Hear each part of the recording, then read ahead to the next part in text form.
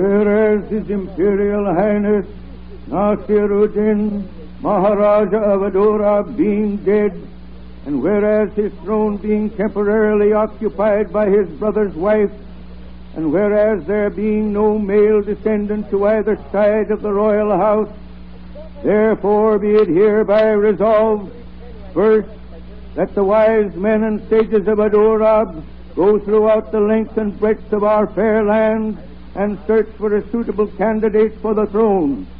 Second, said candidate to be of tender enough years to be capable of being molded and trained as befits the prince of royal station. Third, that the qualifications of candidate must include proof of some divine indication to recommend him for the great office of Imperial Highness Maharaja of Adorab. Salam.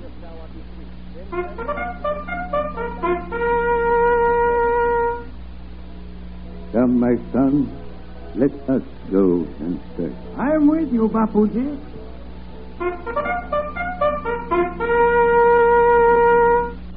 Today's radio play, The Promised Bride, is based on a most interesting story taken from the pages of next Sunday's issue of the American Weekly, the magazine distributed with all Hearst Sunday newspapers from coast to coast.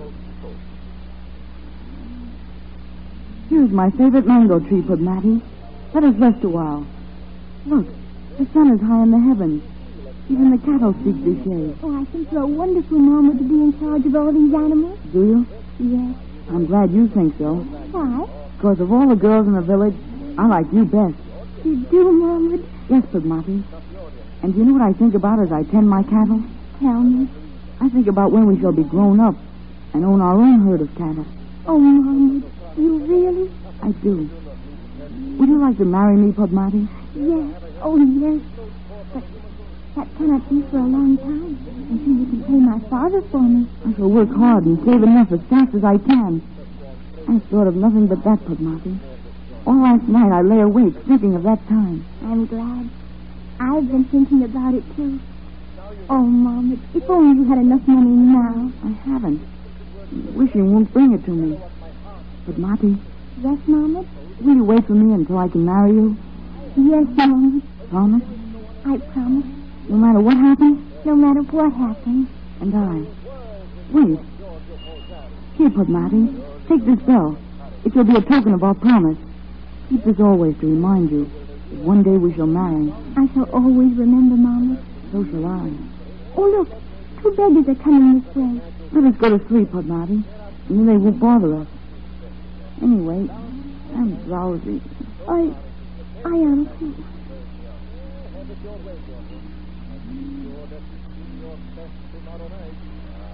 Here is a shady spot under this mango tree, my son.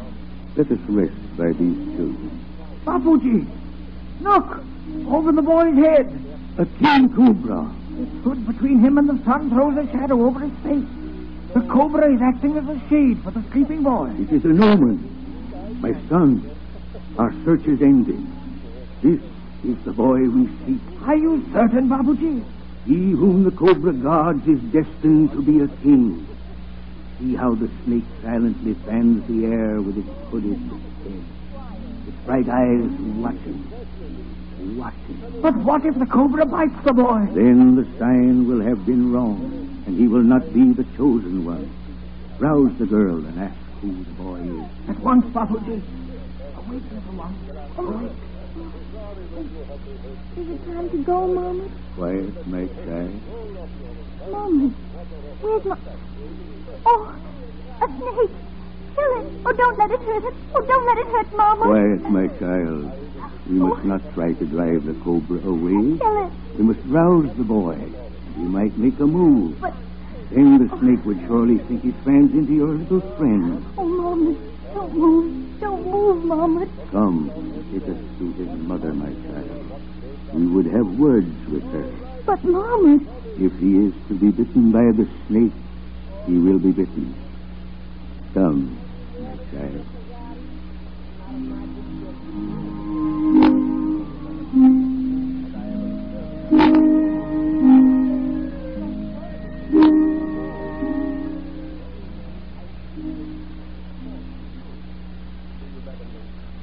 But where is he? I must go to him. Listen to me, my daughter. I must have your answer. A cobra sits with its head waving over my son's face, and you stand here asking me questions? Where is my Mahmud? He whom the cobra guards is well protected, my daughter. The king cobra guards the future king. Stop talking about future kings and destiny. Tell me where I may find my boy. And what would you do if I took you to the place where he is sleeping? I would drive away the snake. And kill your son. My daughter, if the gods are pleased to mark the boy for so great an office as king of Adorab, they will keep him safe from harm. Words. Bapuji, what do you gain by this delay? Take me to my son. If the will of the gods is to be carried out, my daughter, your son will come to you. The cattle are returning. Mahmud. Behold. Oh, where's the Mahdi? Oh, Mahmud, my son. You're safe. Of course I am, Mother. Why do you say that? Oh. Who is this man? He is from the palace, Mahmud. He says you are chosen by the gods to rule Adorab. But I do not wish to rule Adorab. It is for the gods, not us, to choose what we shall do, my son. Prepare to accompany me to the palace. You must do as Bapuji says. Mommy.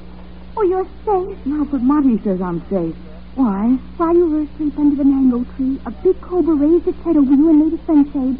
I wanted to drive it away, but this man wouldn't let me. So that is why you say I'm the chosen one. I've been chosen by the snake. Yes, my son. Chosen? For what? He says I am to become the Maharaja. Oh, Mommy, There is surely some mistake, good Marty. I am no prince. you are going with him? Mother says I must go. I shall never see you again. We must submit to the will of the gods, Pudmati. You and I. But do not grieve, Pudmati.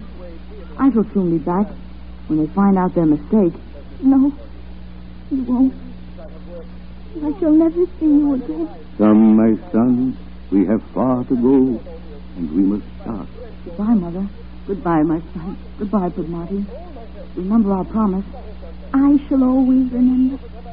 And you? I swear by the love of Rama and Sita, I shall return to keep our promise.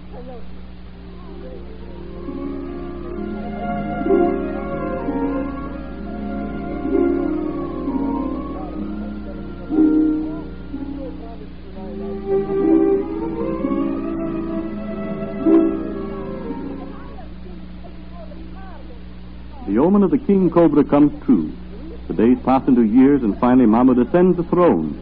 The coronation ceremony is hardly over when he summons the wise men to his side.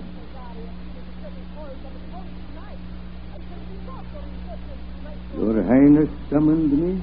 Yes, Bapuji. For years you have kept me here in the palace a prisoner. I could do nothing except as you and the other wise men directed. It is not proper and fitting for the heir to the throne. True, Your Highness.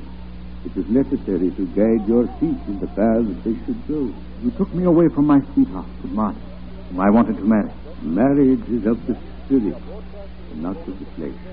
Your throne shall be your bride. Bapuji, have I not obeyed your every suggestion? You have, Highness. Have I not applied myself diligently that I might make a good Maharaja and so uphold the traditions and duties of that office? You have, Highness. Is it not fitting and proper for the ruler of Adorab to give his country a natural heir to the throne? It is, Highness. Then, since I have your approval, I'm going to take a bride. Your wish is the command, Highness. We shall search at once for a suitable consort for you. There is no need, Bapuji. I have made a choice for myself. You have, Highness? Yes. Ah, Your Highness is indeed a man of discernment. Whom have you chosen for the honored place? What is the name of the princess who has caught your eye? Bapu, on the day you came upon me under the mango tree, I plighted my childhood troth with Pudmati. In token of that, I unfastened a bell from the neck of one of my cows.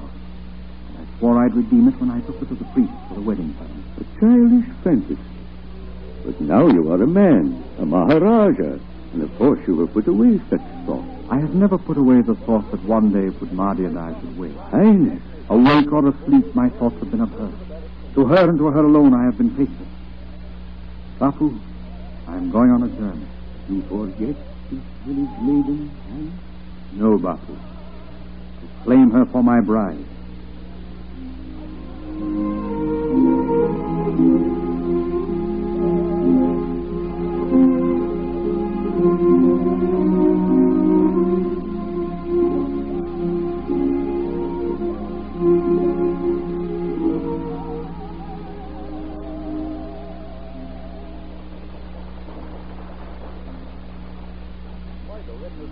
But nothing.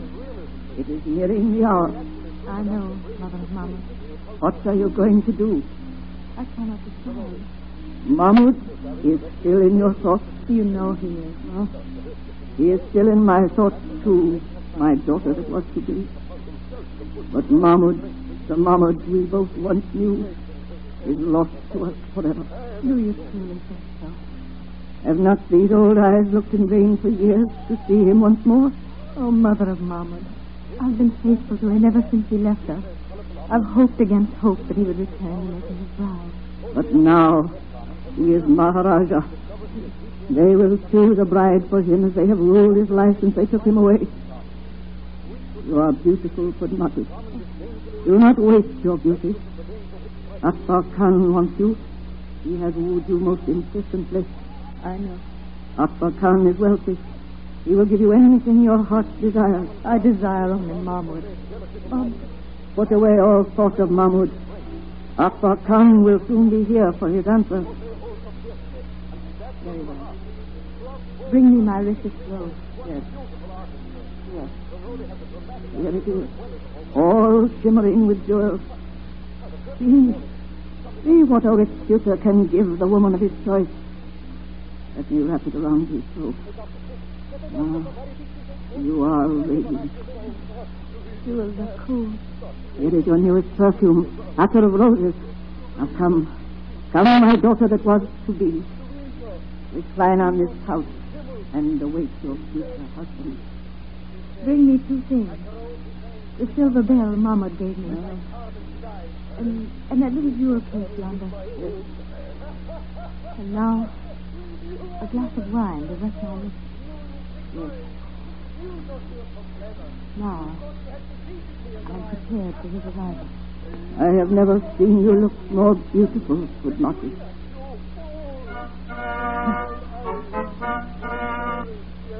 Akbar Khan. Padmati, what are you doing? What is that powder from the jewel case?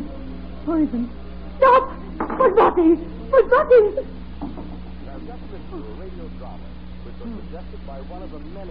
Now, I am ready. Padmati! Oh, Mahmud, my son, my son. I have come to claim Padmati as my bride. Where is she? Yes.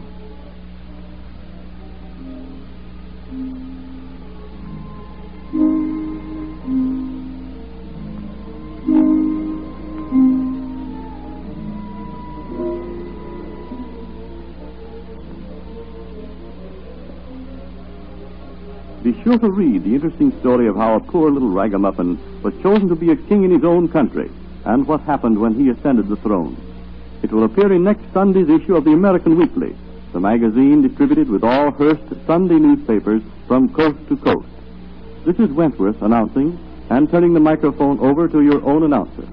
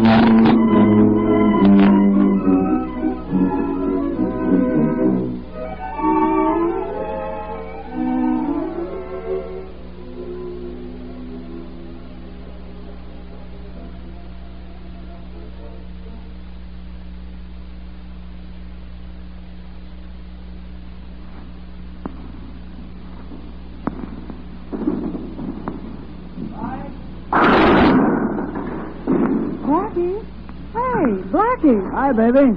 Watch me. How's that? Sending your money knocking pins down. A nice guy, you. Why aren't you taking me to a show or something if you got so much jack to throw away? Oh, listen, Midge, a fella can't go to shows all the time. He's got to have some recreational exercise. Some what? Recreational exercise. That's what the charity worker told me. He said I look kind of peaked and I ought to have some exercise to build up my body. I suppose he could see there wasn't any hope for your mind. Yes. Say, what do you think I am, a feeblo? Listen, I don't want to beat, but your baby would like to have bracelets. How can you get me? Sure, that's Jake with me. Only leave me finish this frame I got coming up, will you? When am I getting a bracelet? Listen, baby, I got a nice little box all promoted. All I got to do is punch it, and you'll have everything your main pump wants. You gonna crack a safe? When? Tonight. And tomorrow, you wait and see, baby.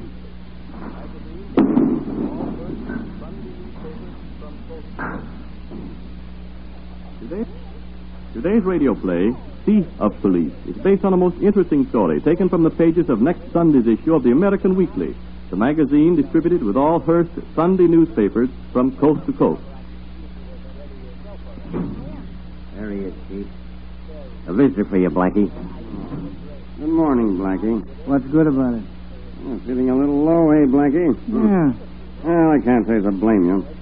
Facing lying in state for a while doesn't make things any brighter. Well, it's a good thing I didn't come up in front of a hard rapper. He made give me a 10 spot. Yeah, 10 years in stir scares you, doesn't it? Yeah, a little. Hey, tell me, Blackie, how did a smart G like you come to grief? What's it to you? Well, I've got a theory, and I want to see if it's solid. What tripped you up? Well, just one little thing. Yeah? One little item, and I'd have had scored another job. I'd been giving the place a rumble for a long time. Every day I go to the little cigar store across the street. I buy some cigarettes or a paper or a magazine, just to have an out for hanging around. Yeah, go on. Well, the place is a sort of a hangout for mechanics, so I always wore greasy jumpers and smeared oil on my face and hands. I'd stand around smoking like it was my lunch hour, and then I'd leave. Or else I'd pretend to be on the night shift and come around the supper hour. Well, I said you were a smart G. You won't think so when I tell you what tripped me up. Well, go ahead, I'm listening. Then came the night I was going to put the Mac on the crib. I get into the place, and I find the crib. Look for the combo, but couldn't